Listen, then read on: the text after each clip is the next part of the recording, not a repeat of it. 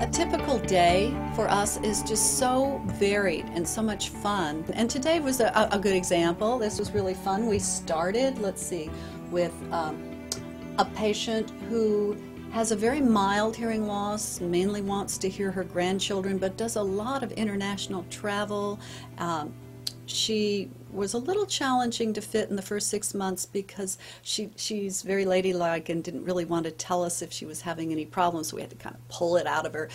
Now she's very open about any situation that comes up that she feels a need to have her hearing aids adjusted on, and we feel that it's a very positive outcome. And then we had a wonderful patient who has inherited hearing aids from a friend who was our patient. That patient, a very dear patient, she died, and it was very sad, but one of the good things is that her hearing aids with the new technology behind the ear can be programmed for someone else. This woman, who has had at least 3 sets of hearing aids without any success at all, going through different hearing aid dispensing practices around town, came in with these hearing aids, and her family wanted to know if they could be adjusted for her.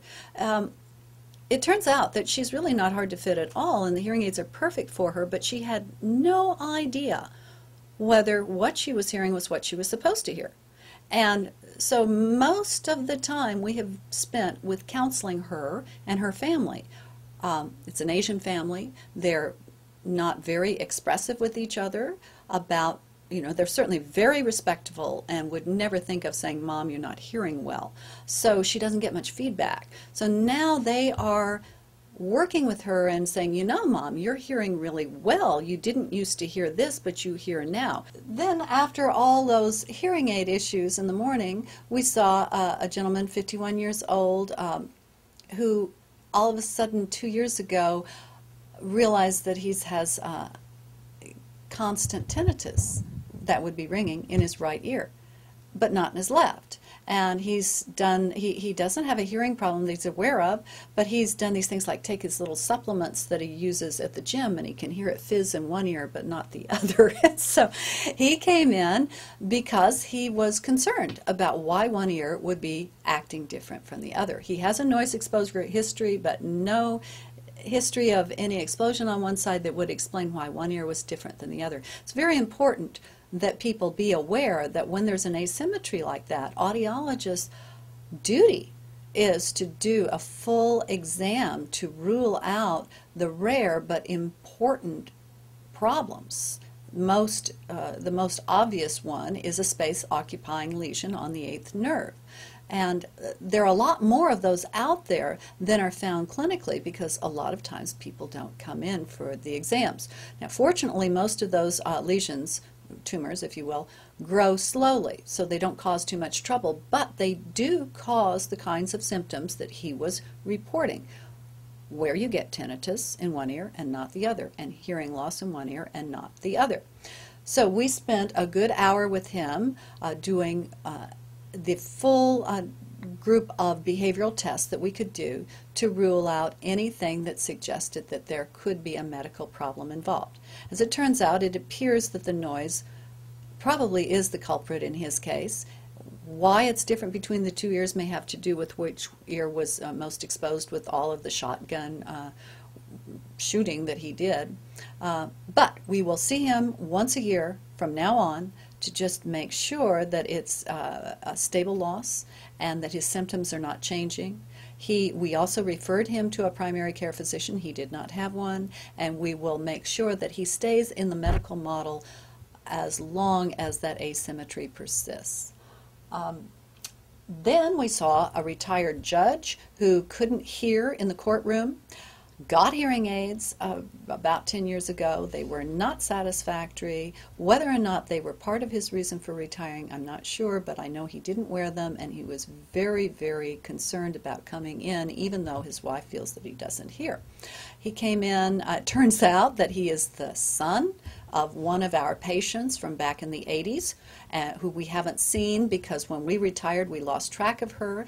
Now she's going to start coming in again. She's 99 years old and still going strong, so that was a wonderful thing to happen today. We also were able to fit him with open ear technology, which does not block the ear, which was one of his big concerns before. He has a big booming voice, and he could hear his voice too much.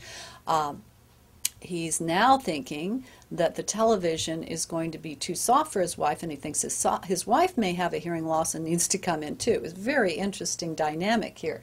We may end up having that whole family eventually. Followed by that, we had a patient drop in. He wondered what the button on his hearing aids was. In looking back through his chart, I saw that we have counseled him on that. Sometimes he does have advancing Alzheimer's. We had in the chart a full description of his programs and what they were for. We'd also had a chart note that we had asked him whether perhaps we should disable that button, and he wanted to keep it. So I made him another copy. He was very happy. He was able to practice and walk right through it, and we'll see him again in a week to make sure that he has a protocol for where to put that sheet of paper so it reminds him on a daily basis of what the button is.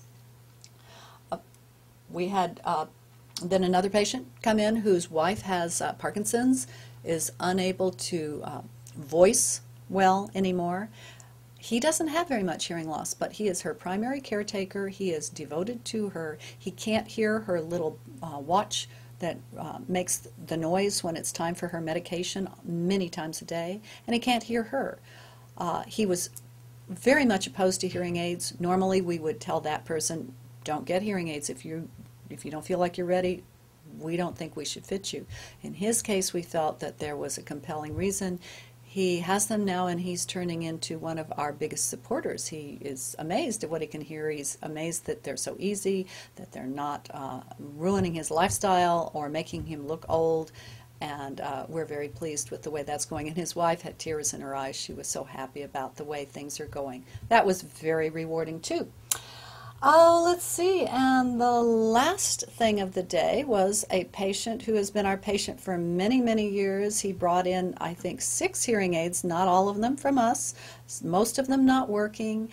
We spent a lot of time retubing ear molds. We put some hearing aids on him that actually may help him hear better, because these others he had were not working well, or the dog had chewed up one. We basically just did an overhaul of his whole situation, and we'll see how that goes when we see him back next week.